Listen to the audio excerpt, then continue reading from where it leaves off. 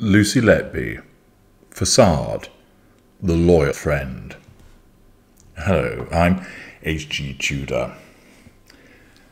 The case involving Lucy Letby has proven instrumental in helping you understand what she is and why she killed, but also to understand other facets of the case in terms of how a narcissist prison, the fact that she is likely to have been committing offences in relation to babies for a longer period of time, and also provides us with an opportunity to understand why some will to such standing the fact that a child who held a documentary she would never believe the nurse was guilty of murder, following the serial killer's conviction.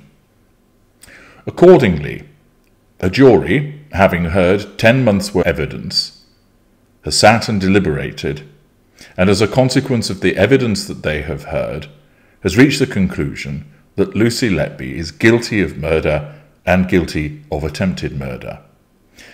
Notwithstanding this, Dawn Howe, who was a pupil with Letby School in Hereford, explained to BBC's Panorama that she would only believe Letby was responsible for the murder of 7 babies and the attempted murder of 6 others if she confessed to the crimes. Howe said she did not believe her kind, gentle, soft friend was capable of murdering babies.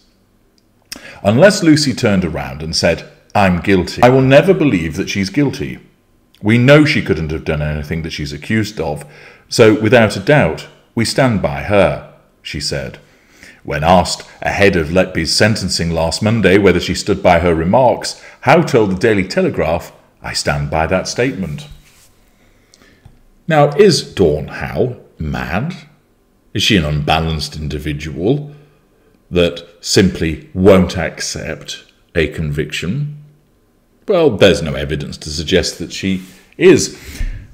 But why is it that she will not accept the guilt of her friend? Well, of course, this is because she has been presented with a facade by Lucy Letby. Certain narcissists often fall out with people. They're known for being trouble. They're known for having fractious personal relationships with rows that spill into the street. The neighbours go, "Oh, they're at it again." The individual is known for getting into fights at the local bar, known for being out of work.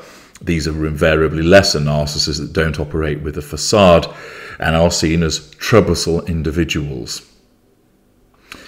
Their need for control in the moment and a low threshold on their ignited fury, combined with an absence of facade and rudimentary manipulations, invariably means that their go-to manipulations are verbal violence, physical violence, sexual violence, destruction of property, the exhibition of heated fury through argumentativeness and insult.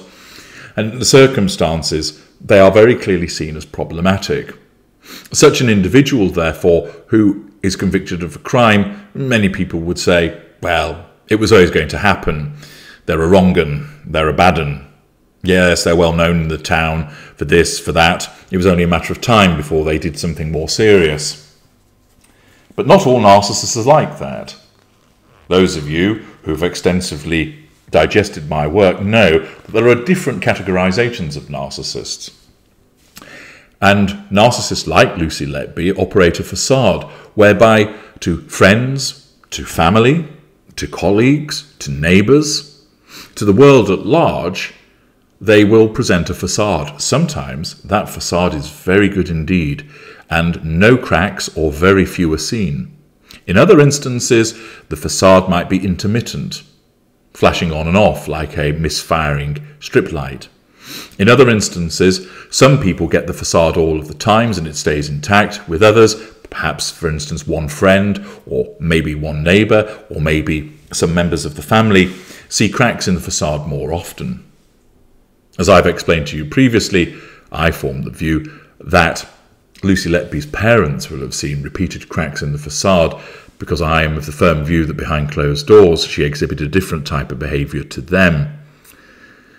But to her friends, towards her colleagues, aside from those that occasionally saw an air of superiority and haughtiness from her, everybody else thought that she was kind. Many people thought she was caring, compassionate, diligent, enthusiastic, a Mary Poppins type of individual. And Dawn Howe is somebody who was part of this facade. Letby has manipulated her as well, but has done so with kindness, by being gentle towards her friend, by being fun, by being considerate. Her facade management has kept the more malign behaviours that Letby engages in hidden. Accordingly, all Howe ever witnesses is somebody who is kind and gentle and soft. She hasn't hit Howe. She hasn't murdered Howe. She hasn't stolen from Howe. She hasn't tried to run off with Howe's boyfriend. Instead, her narcissism, because Howe largely will not have threatened her control, means that she's treated well. Many people who are in the facade don't tend to threaten the control of the narcissist, meaning they stay painted white, and therefore it's easy for the facade to remain intact. Furthermore, those individuals in the facade are invariably not always spending a lot of time with the narcissist, which means they're less likely to present a problem. If you're not around the narcissist all of the time, you're far less likely to threaten control. This is why I think with Letby's parents, she will have exhibited a different side towards them, because they've had a far greater level of interaction with one another, and at least one of her parents is a narcissist, which will have led to some clashes. Thus, Howe has only ever experienced the facade, and therefore, understandably, she cannot reconcile the fact that she's got this friend who's always been kind, a friend who's always been gentle, who's shown a softness, and then has been accused of killing babies. It really doesn't stack up. So she isn't being idiotic in this refusal to accept the conviction. It simply doesn't match with what she has witnessed herself. And therefore, she would think to herself, those jurors don't know my friend. I do. I've known her for years. We grew up together. But what Howe fails to understand is that when you're dealing with a narcissist, the narcissist will show you, where you're a member of the facade, a particular viewpoint, whereby you're far less likely, if at all, to be on the receiving end of devaluing behaviours, and if you are, they're not very extensive, and they're just corrective devaluations. And therefore, the narcissist is able to use this facade against other people. So, although this isn't the case with Letby, if there was an intimate partner primary source who'd been abused, who then went to members of the facade and said, X has been making my life hell, those members of the facade are you sure? They've always been all right with me. They've always treated me well.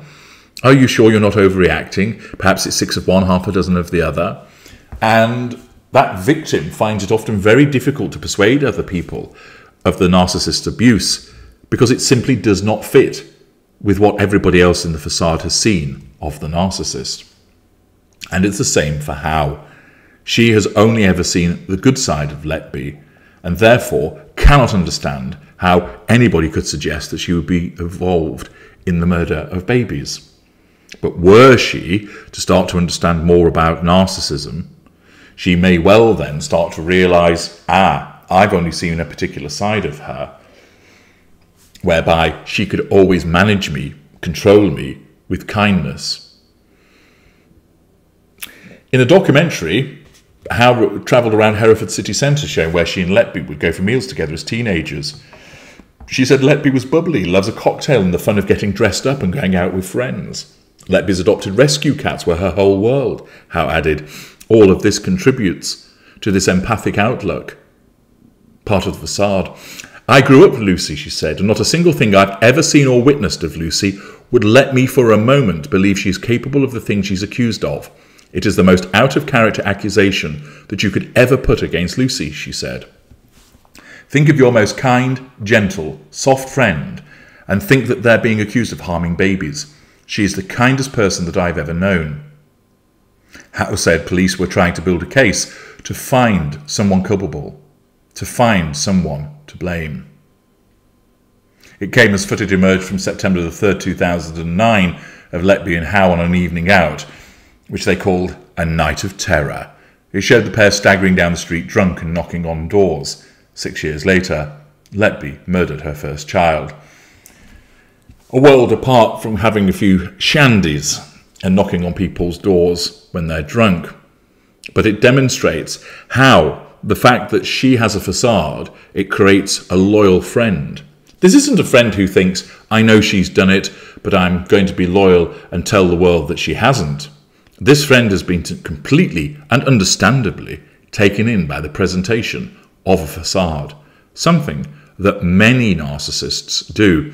And those that are higher echelon are very good at maintaining a particular facade to the outside world.